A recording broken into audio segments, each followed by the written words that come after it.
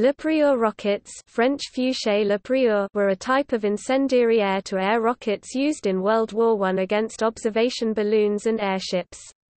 They were invented by the French Lieutenant Yves Le Prieur and were first used in the Battle of Verdun in April 1916.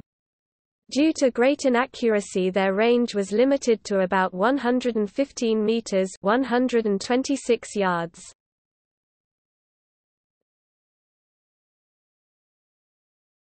Topic: Development. The Le Prieur rocket was essentially a cardboard tube filled with 200 grams of black powder with a wooden conical head attached by doped paper or linen tape and had a triangular knife blade inserted in a slot across its apex forming a spear point.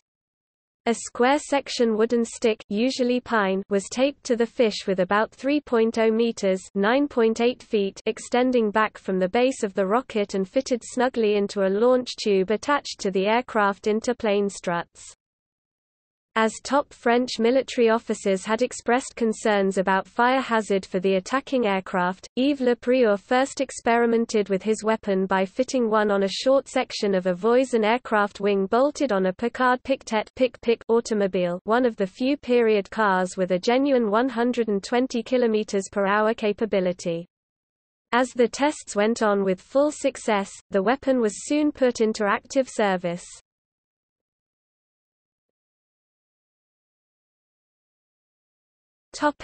Method of use. The rockets were fired electrically from the interplane struts supporting the wings of biplanes via a cockpit switch. The switch launched all the rockets consecutively. The rockets were generally fired at a range of 100 to 150 meters with the aircraft at an inclined dive angle of 45 degrees. The steeper the dive, the straighter the trajectory and the more accurate the attack.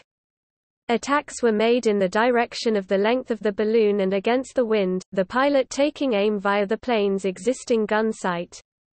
However, the ignition and discharge of each rocket did not occur immediately and a delay varied slightly from one rocket to another.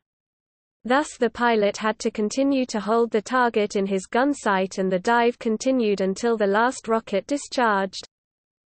It successfully brought down observation balloons, but never managed to bring down a Zeppelin, although it was used to defend the United Kingdom from Zeppelin raids. Amongst users of the rockets were France, United Kingdom, Belgium, and Germany. After planes became equipped with tracer rounds and incendiary bullets which were highly effective against hydrogen-filled aerostats, the rockets were gradually abandoned through 1918.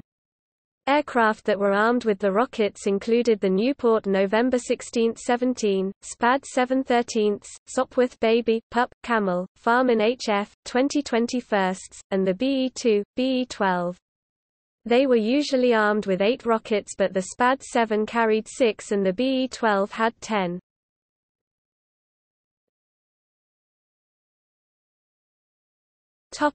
See also: